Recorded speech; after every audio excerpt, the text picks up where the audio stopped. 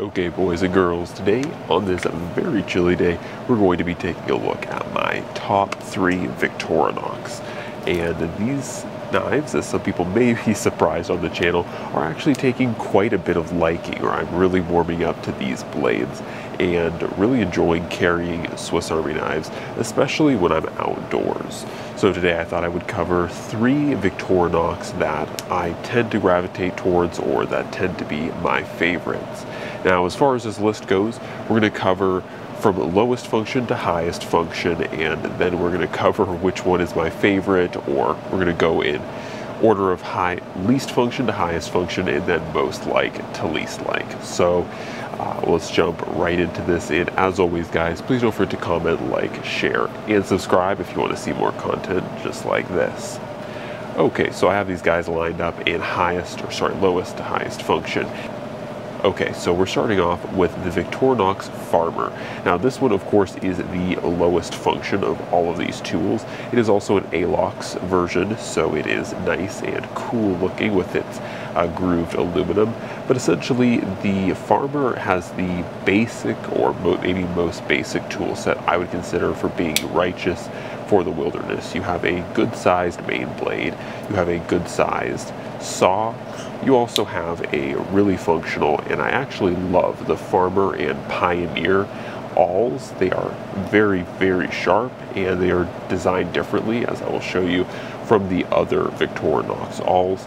But essentially, with those handful of tools especially, it's going to allow you to do crafting and general camp work and camp life without any type of excess tools. And so that is one of the nice things about the Victorinox Farmer, is that it doesn't have a lot of excessive tools for the wild, but at the same time too, it also doesn't necessarily leave you lacking. Now, I do think it could have a few more tools, but realistically speaking, this blade is pretty well squared away, or this multi-tool is pretty well squared away.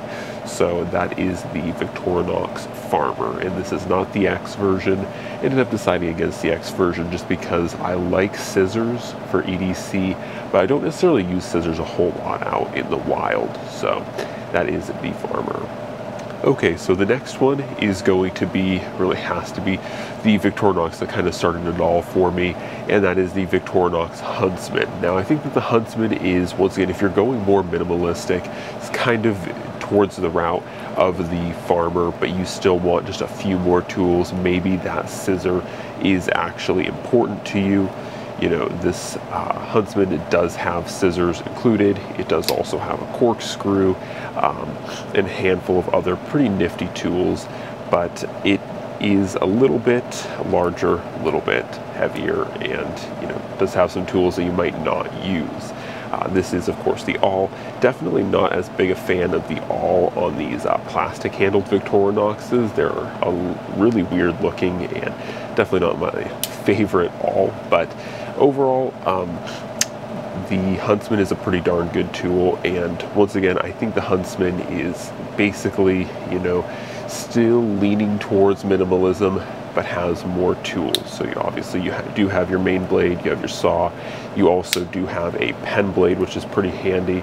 But, you know, once again, I think the reason why I lean most towards the Farmer is just honestly a lot of the tools in the Huntsman and even the Ranger just don't really get used a whole lot. So they are nice tools to have. I'm not necessarily going to fight having 2 blades or a nice saw, you know, or a nice awl, but at the same time too, you don't necessarily need it. So now, as all these fans decide to turn off, we're going to talk about the Ranger. Now, this is the Ranger, and I think that if I had to choose between the Huntsman and the Ranger, even though the Ranger is slightly larger and slightly heavier, I would probably still choose this Ranger. And it really just comes down to the one singular fact. So just before we dive into the Ranger, Ranger has the same basic tool set as the Huntsman, just adds a few more tools.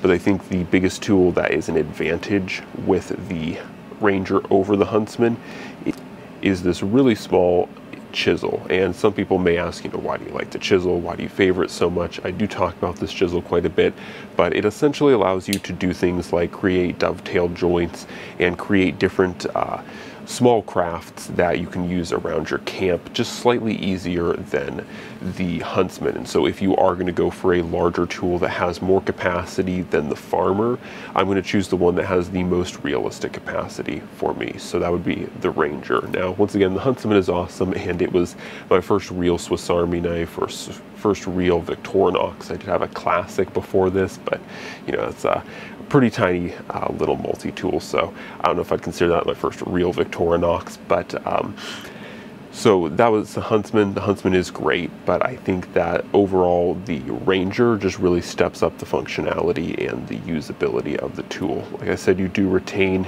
you know, the pen blade, you also retain the main blade, and of course things like the saw as well. So all of the same functionality that the Ranger has, you know, including scissors, all the functionality that the Huntsman has, including scissors, you know, your can opener, your bottle opener, and can opener for that matter, are all there. So all of those tools are definitely there. It's just a little bit more functional and a little bit better. So if I'm looking to step up, you know, from my Farmer, usually I'll step up to the Ranger, so the Huntsman doesn't see as much time. Okay, so now let's jump into which ones I like the most. Now, you can probably already kind of tell where I'm leaning on this one. My first one that I like the most is the Farmer. And the Farmer, the reason why I like it is I've always kind of held this reason, and the primary reason why I didn't really like Victorinoxes was that I felt that, you know, sure, I do get to carry things like blades, things like saws, things that I would use, but I also end up carrying a lot of tools that I don't use. So, you know, things like this corkscrew, you know, it's one thing that you can use in the wilderness, and you can make it function, but realistically speaking, you know, I'm just not using quite a few of the tools on both of these. And so there's always kind of that aversion to carrying them because I'm bringing out more than I really need to and with these tools, and I just was never a huge fan of that. However, the Farmer is nice because it is probably the most scaled back you can get without losing the tools that I'm actually using. So having a really solid, really nice, you know, main blade for cutting, doing different, you know, folding knife tasks, it has that. You know, it does have a pretty good saw, you know, the same size saw as both of these guys, and so that is something that I really would use. And you know, it does have an awl, a really nice awl actually, that I really would use. So those three tools are, you know, tools that I'm going to actually use. And aside from those three primary tools, the only other tools that are left are your can opener and your bottle opener. And while I'm probably not the largest fan of those tools, I certainly don't open any bottles outdoors, and I'm probably not going to open any cans. These do have, especially this one, a nice kind of pry bar slash flathead, so I can get some use out of that one. But realistically, you know, I'm not carrying a whole lot of excess for tools, and that's why I chose the Farmer over the Farmer X.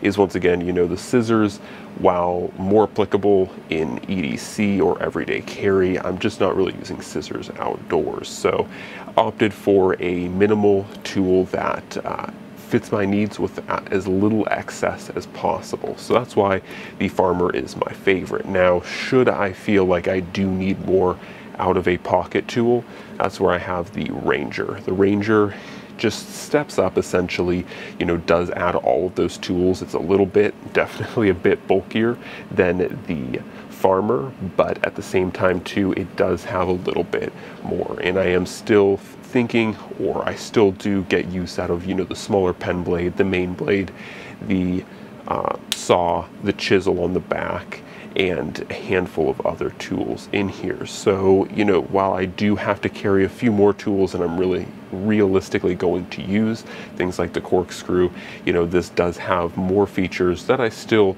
do like to have and will use if I have them. So that's the next tool, and my second favorite Victorinox lastly is going to be the Huntsman. Now, I think the Huntsman is a great tool, don't get me wrong, and there's nothing wrong with this tool. It's just that between the Farmer and between the Ranger, there's really If I want less functionality, I'll go to the Farmer. If I want more functionality, I'll go to the Ranger. So I don't necessarily need the Huntsman as much, but I do think that the Huntsman is a great starting ground. If I am looking, or if I do recommend Victorinox to people who don't have any Swiss Army knives, I will usually recommend the Huntsman, because it's probably one of the best places to start, because it is a good medium ground.